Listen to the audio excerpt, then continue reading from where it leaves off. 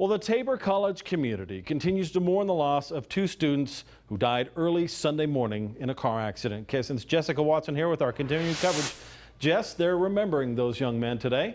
Yes, Craig. College leadership says they have been trying to do a lot of listening this week to the students and staff who knew the young men.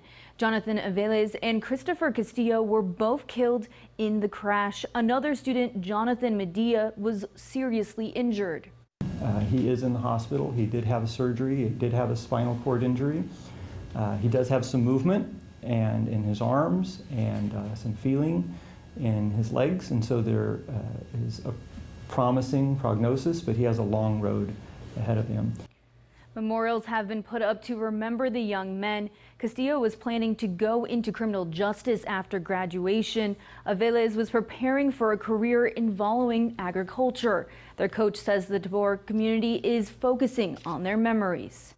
They were two of the most unselfish players that I've had ever. They played their roles very, very well. I could ask either one of them to do anything on any particular given week. They were more than happy to do that, and they're gravely going to be missed.